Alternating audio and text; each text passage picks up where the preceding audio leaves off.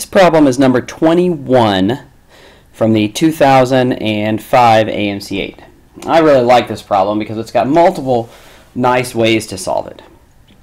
One way to solve it is to go through and essentially count all the triangles. And probably the best way to do that is to do it in an organized way, where you start with this one and think about, okay, how many triangles can I create that include that point? And then you wipe it out and no longer consider it, and then and just do that with each of the points until you're gone.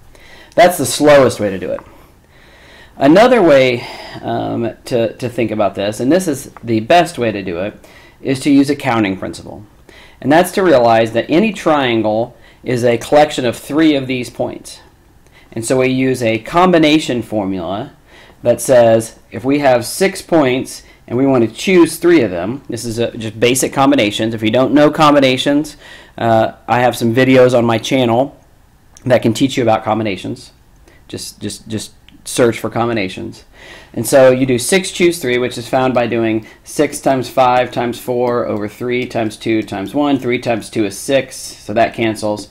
So there are 20 ways that you can pick 3 of these points. However, if you pick these 3 or these 3, then it is not a triangle, it's a straight line, so we have to subtract away 2 of our triangles, and we end up with a correct answer of 18.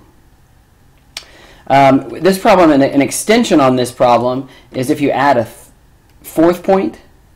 And if you add a 4th point, you do your same thing, except you start with 8 choose 3.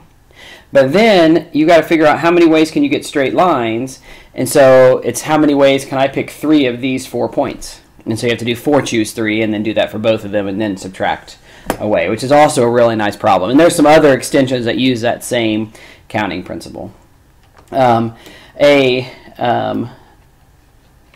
Another way to do it is to look at the different types of triangles that you can create. I think that's the hardest way.